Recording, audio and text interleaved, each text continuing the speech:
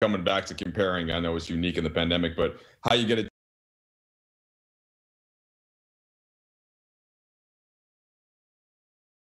team to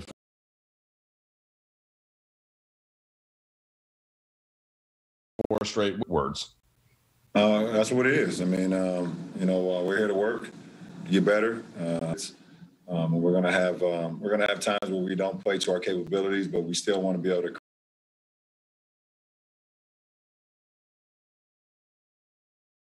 create.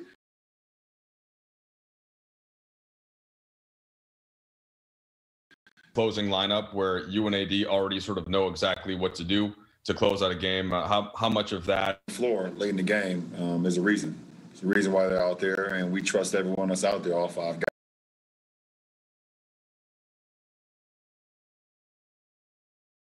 guys.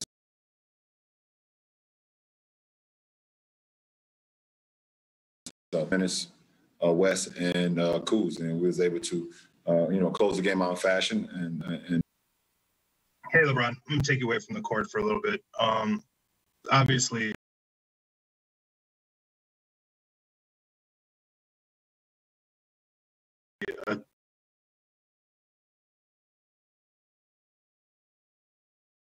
you guys and Jacob Blake shooting won't be charged as the day goes on. I'm sure you've got news about how are you able to focus on basketball, and I guess sort of your reaction to what else is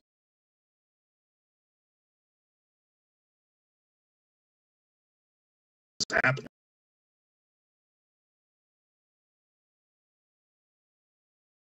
I mean, of basketball, that there's so much more that's going on in the world. So much more that's even more important than us playing a game. But not only to that community, but to us and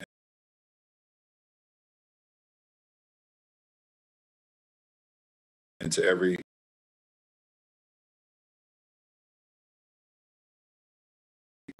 and seeing these outcomes for so long. And not only just in the Black community, but also in the white community as well, to the kid himself. To see that verdict, it was just, it was a blow to the gut. Like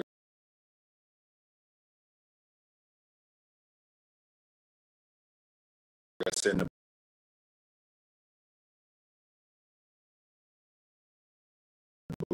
to believe in each other and continue to push for the greater of change and for the greater of good. And to on it, but I heard they turned out in Georgia, and that's commendable. It's something that we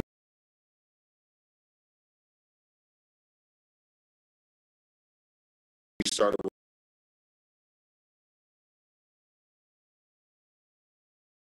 with more than one, obviously. So proud of my people for getting out there and doing what.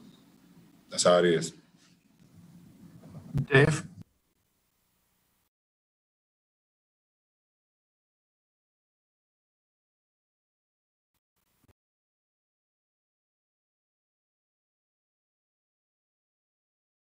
Big election in November, the runoff today. Can you take us forward as to what the next steps will be? Always looking for opportunities to continue to grow, not only in my community, but all over the world. And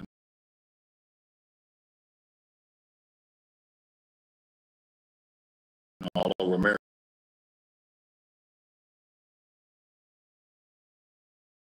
Has continued to keep our foot on, keep the pressure on going on how we continue to create change. And like I said, create change for, seeing ways we can do and what we can do going forward.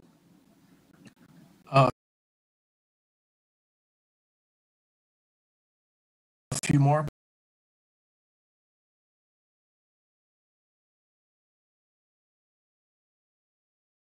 Bill, the bubble, and I'm wondering how this result, if at all, what you guys did in the bubble, when what you guys were kind of standing for together as a league.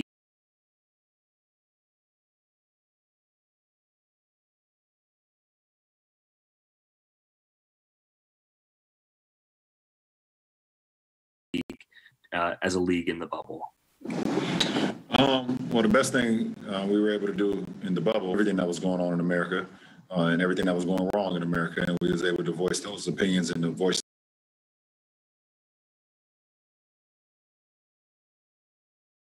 those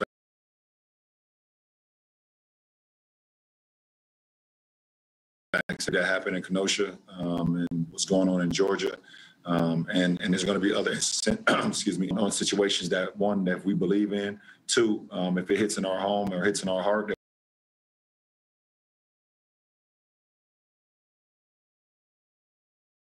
we can talk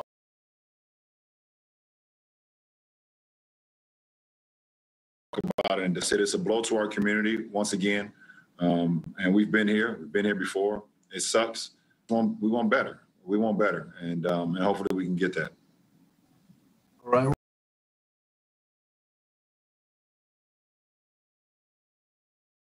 We're going to wrap it up.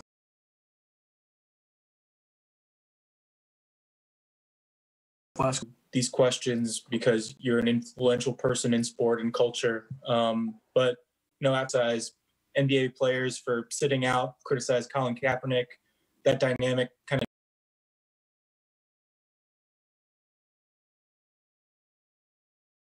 continue.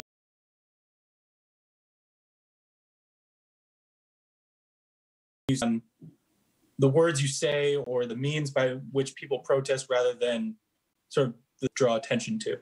Yeah, I mean, people are going to always direct or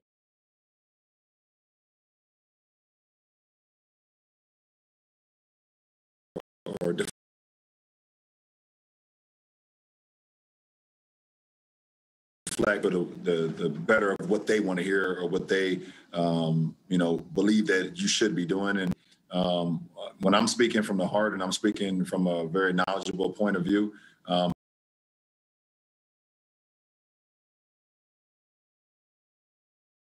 I know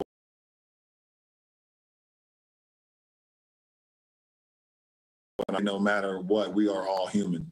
No matter the color of your skin, we all have emotion. Pull our pants up and tie our shoes the same exact way. So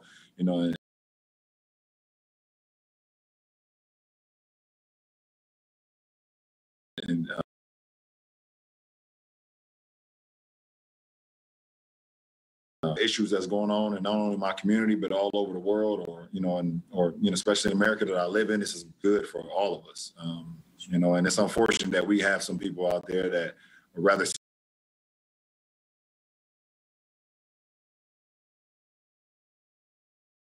hate.